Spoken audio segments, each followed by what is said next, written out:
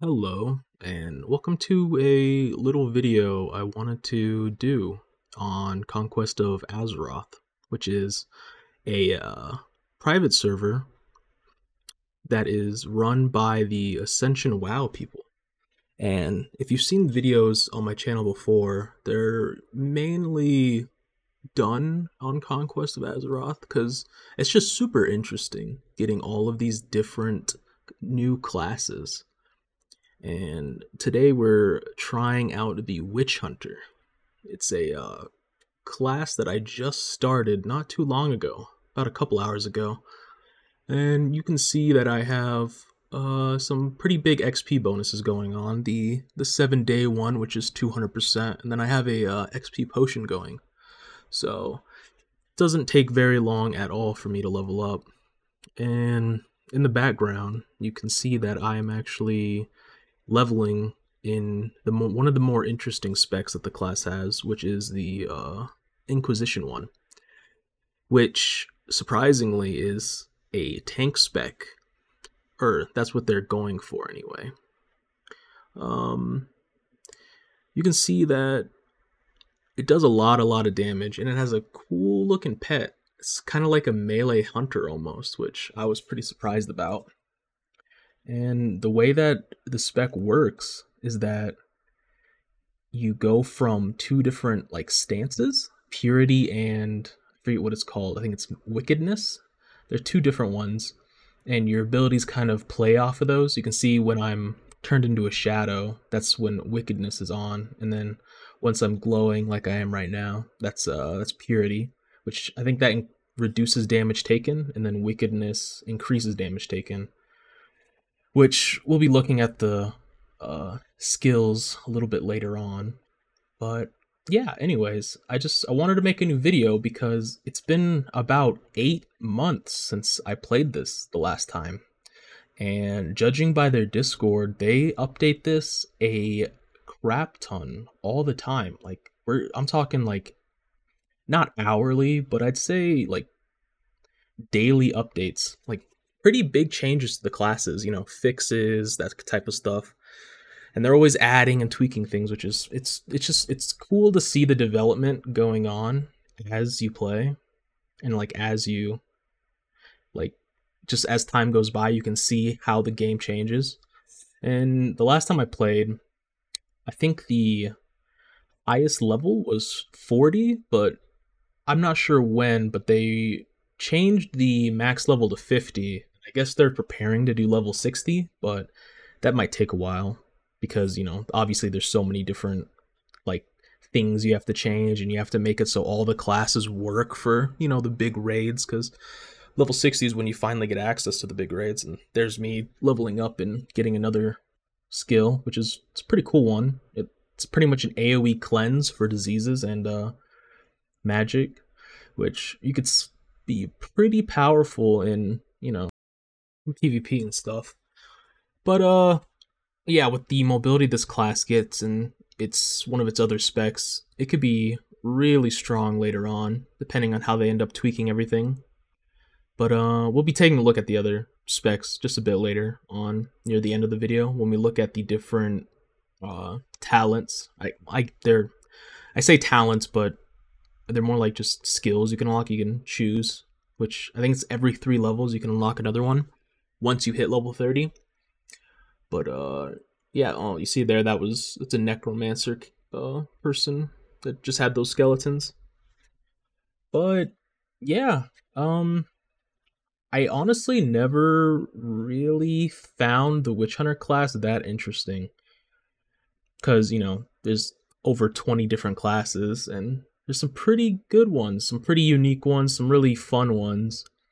And this one just kind of always seemed pretty basic, like a hunter with a little unique flair. And considering they have a ranger in the game, which I still haven't tried, I need to. I don't know how much different they could change it to a regular hunter from base WoW. But the Witch Hunter is pretty cool. I really like this spec, this tanking melee spec. It does a lot of damage, and you heal quite a bit. Plus the giant leap you get is pretty good. But oh, here we go. This is the spec I was talking about earlier that would be really strong in PvP. I this is probably not the best, enemies to be fighting to showcase the mobility, considering they trap you as soon as you get into combat with them. But I don't know. I just decided to use it here, considering I was in Westfall and I wanted to try all the different specs while I was here. This is me killing the wolf. I gotta collect these bandanas and stuff. But yeah, you can see right there the leap, which all the specs get the leap, but the Boltslinger passive, or the Boltslinger specialization, it becomes a pretty important core mechanic, because you don't really have any other mana regeneration abilities. I don't think, anyway, from what I saw. And the leap actually gives you like 15% of your base mana back, which is really good. And considering it like resets whenever you use your your spam abilities, it's really good. But yeah, you can see how this would be kind of powerful in PvP, considering how much you're leaping around and you're always staying out of range. Like, look at that. That's just imagine a blink on like a fucking 5-second cooldown. It's pretty absurd. And that's just, this isn't even the like highest like potential, I'm pretty sure, because you'll see later on he can get some pretty powerful like specialization skills, which I haven't unlocked any of them really, because I just hit level, I think this is when I was like around level 31. See in a second, as soon as I kill this guy. Oh, he fell through the ground, which sucks. Yeah, level 31, so I haven't unlocked any of them yet, because you need to be level 33. But yeah, this spec seems really, really strong for PvP anyway. It kind of reminds me of like Rogue, how one of their specs is really good for PvP, but using it in dungeons and killing mobs, it's not very good. I could see this being the same way, because how would you use this spec in like an actual like end game dungeon or raid, because you'd be hopping around all over the place. It might be good for some of the raids that have certain mechanics, but it's for a lot of it where you need to be staying in one spot, I don't see how this would be very good unless you're just rolling into a wall over and over again. But yeah, you can see it's a pretty simple spec. You spam your coiling shot, and then you spam your I forget what the second one's called, Witchbane. Yeah, there it is, Witchbane, which you can only use Witchbane after you've used your first one, and it has like a 2 seconds to use it, so you alternate between the two a lot. But later on you'll see that there's a lot of different bolts you can get instead of Witchbane, which they all seem they all seem very situational. Like my 3 ability, it reduces healing taken for the enemy. Oh, that yeah, there you go. That's one of the really cool abilities I like in this spec, which is my number 4. I forget what it's called. I think it's called like Marked for Death or something. It's pretty much just a big AoE spin to win damaging ability. It's on a big cooldown, but it's really, really good. I can just imagine that, in a big, dungeon pull, just doing absolute insane damage, which I tried to get into a couple dungeons for this video, but I don't know. I don't know if it was just the time I was playing or if there's just not a lot of people playing right now. I couldn't really find anyone, which kind of sucked. There's me drinking a potion because of just how much mana this class uses. It's pretty absurd. Oops, my bad. There was I got a notification on my phone. But yeah, I should be finishing up this quest soon, and I'll be going on to the next spec, which that one's pretty cool. I'll talk about that in a bit. But yeah, this one's pretty cool. There's some really cool talents later on, like that end up increasing your movement speed by like 100% for 10 seconds, which leveling, that could just be insane. Or, just having that much speed. Maybe that could be an actual use for this spec endgame is like power farming, considering how quickly you just go from one enemy to the next over and over and over again. And they get a cool talent later on, which increases your loot gain, which is always nice. Just better, more stuff is always good, right? But yeah, um, I don't know what else to really say about this spec. Really, there's not much else. I keep getting stunned by these guys. Oh yeah, my 5 ability, which is really cool. It uses a lot of my rage, but it's pretty much like a turret almost. You attack like 10 times in like 2 seconds, which is always really cool. I wish I showcased it on better enemies, but you see what I was going for. Just the sheer like way you can kite and stay out of the range of a lot of enemies. If you got good with this spec, I feel like you could be like a menace to society in PvP, just completely kiting. But who's to say? I'm not really sure with how the other classes will play out. But yeah, this is a little bit later on. I switched my spec over to the second one, which is the darkness spec. Which, while the first spec, the bolter one, that was more for your dual crossbows. This one, on the other hand, is for guns, as you can see. In this one, it seems like there's a lot less like mechanically you need to do. Of course, I fucking suck and I'm running around in circles and I'm not using my vault or anything because I don't know, I'm just bad at this game. But yeah, this is definitely the spec I can see being the like dungeon and raid spec, because this one, it's very straightforward. It kind of reminds me of, in a way, of like a Beastmaster Hunter with like your pet just doing a crap ton of damage. And a lot of your abilities like reflect that with increasing like the I keep saying like a lot, increasing the stats of the pet, like increasing its movement speed and then its attack power. And there's a lot of cool bonuses you can get later on. Like you can end up summoning more of them. And I guess I should explain.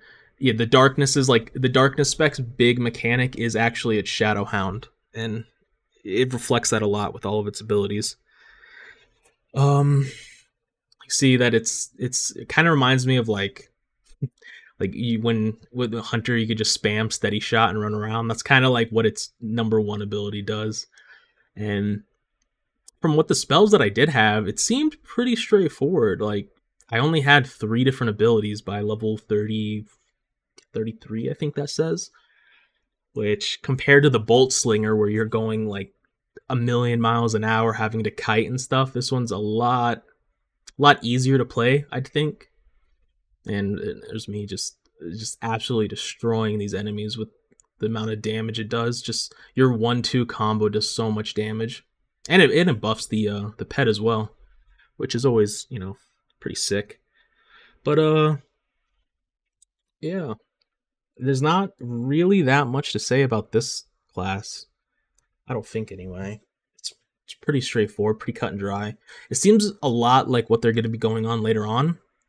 Is this will be more of a dot based class, because you'll see with a lot of the talent skills that you can get later on, a lot of them deal damage over time. Like you can either go down your pet dealing damage or you putting a lot of like dots on the enemy, which is always pretty cool. Here's me going melee mode with a caster. I don't know what I was doing. I finally resituated my melee ability, which is my 5, which is like, that's like your every spec has access to that. It's a basic ability. It's nice to have in case you in case you get too close. But yeah, I don't know. It seems just like it's like you're playing Beastmaster Hunter. It's not that interesting in my opinion. It's definitely the weakest, like aesthetically, I guess, in my opinion, where it's just very basic, where it's just you shoot your gun gets stronger the more you shoot, and then you use your abilities to buff your pets.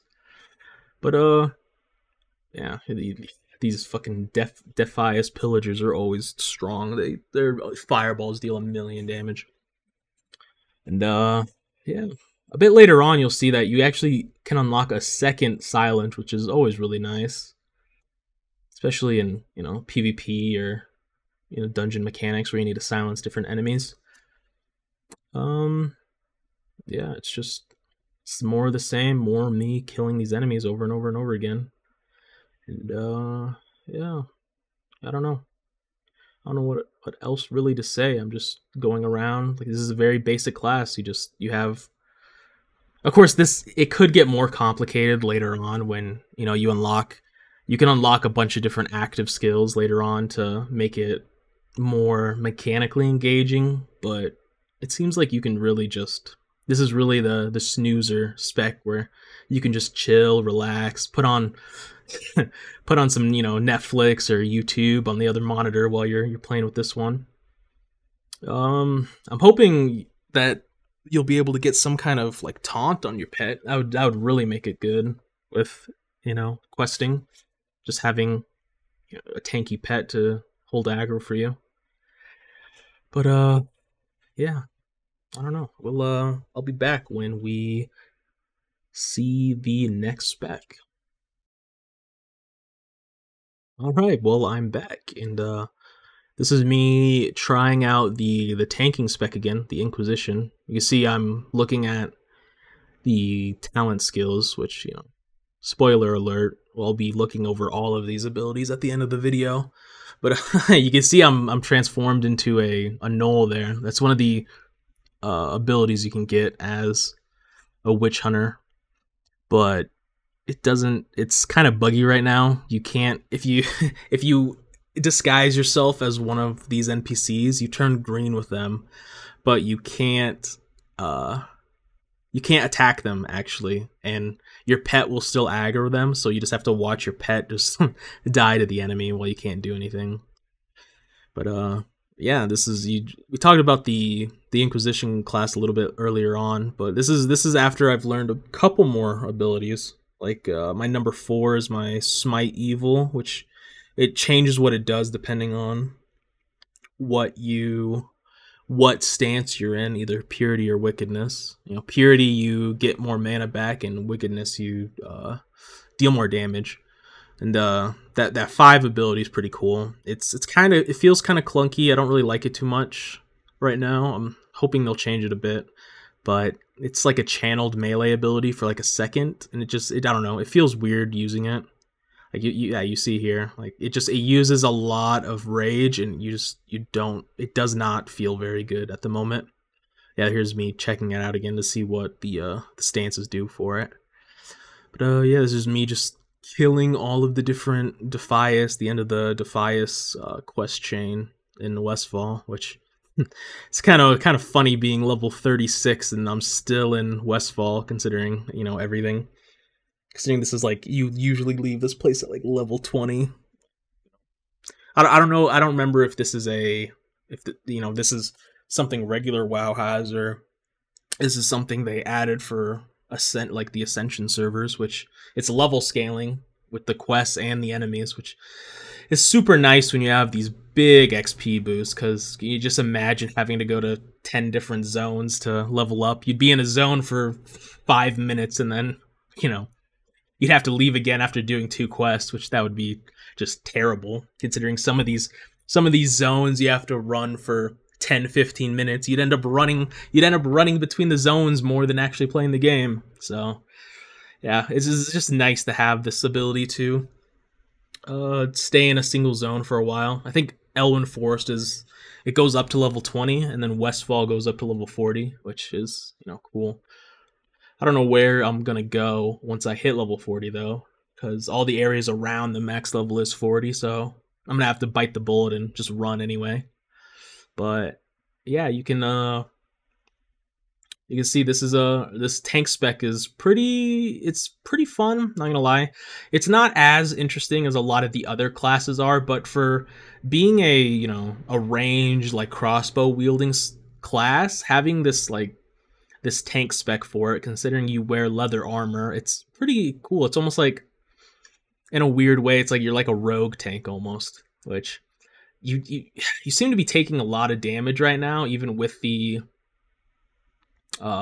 damage reduction you get from your threat generation spell. But it's pretty good. You get a lot of health back. You see, I just popped one of my witch blood potions, which is there's a bunch of different ones. They all share a different. They all share the same cooldown, but they all do different things. The one I popped, it increased my lifesteal for a bit.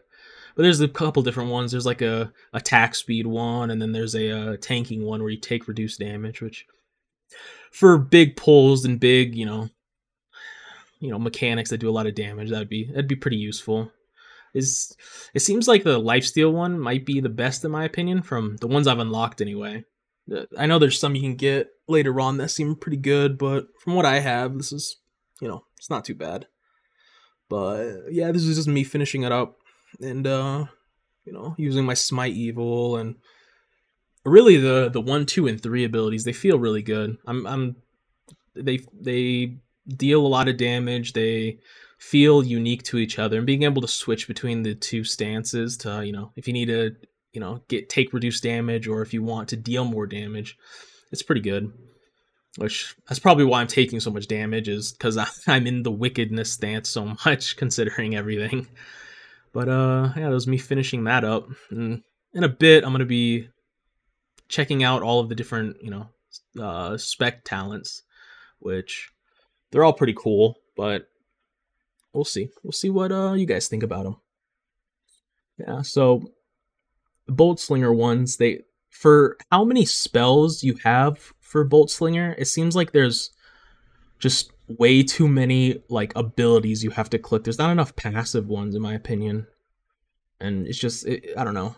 As a fucking boomer that has a hard time clicking all these abilities, it's rough having all of these choices to like do different things, and just it gets clunky, right? And you don't want to be a filthy clicker.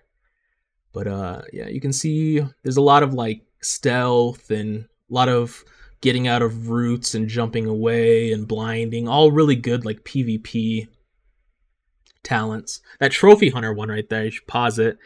That one's really good, I think. That 100% movement speed, which I think that talent alone could make using this for like endgame farming worthwhile. Just that huge speed boost would be so nice. Just chain pulling all these different enemies and just staying out of the range of all the different enemies. And yeah, that's what this one has. This is me just going over the different stuff. There's that explains what the base of the class does, and then there's the spam ability. It uses a bunch of mana. And that's your 2, you 1 2 1 2, kind of switch between the two, and then your bolts are like situational, and then repeater, that's that one, and then setting up the bounty is a good like boss killing ability, and then you have daring escape, which it goes really good with vault, because you can vault, daring escape, and then vault again, and you'll be like 200 meters away, which is really good. Oh, there it is. It's darken the skies is what it's called, which is that big AoE spin to win, like almost like gun kata kind of thing, which is real cool. But yeah, that's the spells I've unlocked for that class so far. And then this is checking out the tank spec, which the tank spec has some really cool abilities, I think. You got your basic ones like your AoE taunt and your charge, but I like the more damaging ones personally. I mean, if you're going to be tanking, of course you want the tank ones, but the damage abilities feel really cool, and they feel really unique. Like this on guard one with the parrying, and I think they've done a really good work with Inquisition. I think this is definitely the most fleshed out of all of the classes, and if I do end up leveling this character to fully level 50, I think I'll be sticking in the Inquisition one, mainly because of you'll see it in a second. Right there, the Witch Knight being able to two-hand weapons and then wear mail armor. I think that's just super cool. Just you go from this like ranger, like dual crossbow guy to end up like a two-handed tank, which I don't know. I always think two-handed tanks are cool, like in base game with like Death Knights and stuff. Or Death Knights are just OP usually, always, but you get what I'm saying. That's me checking out the level 60 abilities, but those aren't available yet. The top row is the level 60 abilities. And yeah, you can see increases your parry chance, and then you get you get a big like tanking minion, which is pretty cool. I like it. That one actually has the taunts and reduces damage taken, which is always fun. And yeah, this is the third spec, the final one, the darkness one I was talking about, which always seemed like the easiest of the three. And you know, just going through these, it has a lot of like AoE and like you can spread your torment around, and you know, like right there hits additional enemies. It just seems really good. Pyrotonic, and then here's some of the abilities where like you can that's like your kill command almost, and then unleash the hound. You get 2 more pets, which is really cool. And yeah, you see, it's just a lot of gun damage, a lot of dot damage, and minions and stuff. Which is, I mean, it's basic, but I mean, it gets the job done, right? Like, for what you need to be doing in a dungeon, like it has everything you really need to, I think, do a lot of damage. I'm not sure how good it is, considering I couldn't get into any of the dungeons, which was frustrating. But yeah, this is me just finishing up the darkness skills. You can look through them all if you want to see them all.